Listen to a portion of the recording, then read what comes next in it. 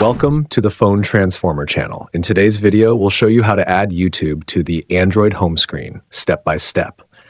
If you find this video helpful, please subscribe to our channel for more tech tips and tutorials. Let's get started.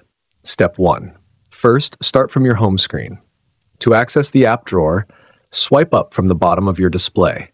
This will reveal all the apps installed on your device. Step 2. Now that you're in the app drawer, you'll see a list of all your apps. You can scroll through the list to locate the YouTube app. Alternatively, if you want to find it quickly, tap on the search bar at the bottom of the screen and type YouTube. Step 3. Once you see the YouTube app in the search results, tap and hold it. You should feel a slight vibration, indicating that the app is ready to be moved. Step 4. With your finger still holding the YouTube app, drag it to your desired spot on the home screen. Once you're happy with the placement, simply lift your finger to set it there. And that's it. You've successfully added YouTube to the Android home screen. Thanks for watching, and see you in the next video.